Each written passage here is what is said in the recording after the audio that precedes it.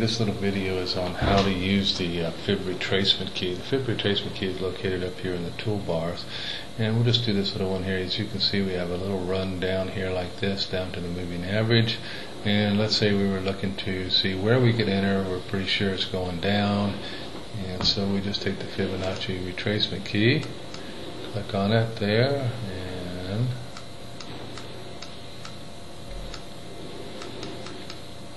we got it.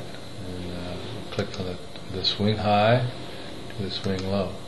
And what that's going to do is give us these, let me just scroll, these Fibonacci retracements right up here. Now typically the market moves to the 50% and then turns there, but it could obviously go to the 618 or the 786. So let's just see here what happens. And at the 50%, that's when we want to enter at least a tentative position, maybe not a full lot position, but a tentative position for a move down. And you can see exactly what happened. As soon as it hit the 50%, all the traders in the world made that trade. Now that doesn't mean it can't go back up to the 618 or whatever, but it's made the 50%. So what you need to think about is, in reality, there's been a 50% discount on this currency cross based on this move right here. And it's no different than what happens when you go to a grocery store, you go to a department store, and all of a sudden they announce over the speakers there's a 50% discount on lawnmowers or whatever. Well, the idea is to get you to go over and buy a lawnmower, right? So in this case, they're trying to get you to buy sell the euro or buy the dollar. Okay, so as you can see, we still had to move up to the 618. As soon as we hit the 618, then some more sellers came in. Okay. And this whole purpose is to get the movement going in the right direction, and then now she finally gets going, and down she goes. Okay, so now we've now had another move up and down, and so now we'd want to look and say, well, all right, well, how do we do this? Well, same process. We now take the swing high from here down to the swing low down here. Okay, and I'm just on a 10-minute chart, but it works on any chart. Once again, we'll look for the 50%. And at the 50%, there's a wick that just hits it.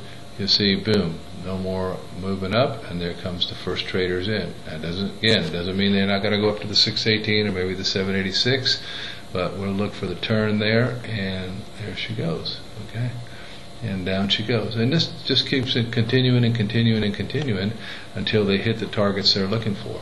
So that's how you do it on a 10-minute. Now let's take it up a little bit higher here, and I'm going to remove all the tools off of here.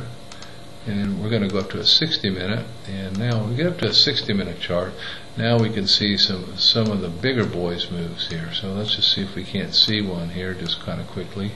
Alright, so we'll just take a look at this one right here. Alright, we've already seen where it's going to go. So we've had a strong movement up, down right here, and back up. Alright, so what we want to see is, where are we? So I'll move it here. And where's the place to re-enter if this is really going down? Once again, it's the same process. Click on the swing high, down to the swing low, and at the 50%, we'd be looking for entries. Okay, as you can see, that's exactly what happened.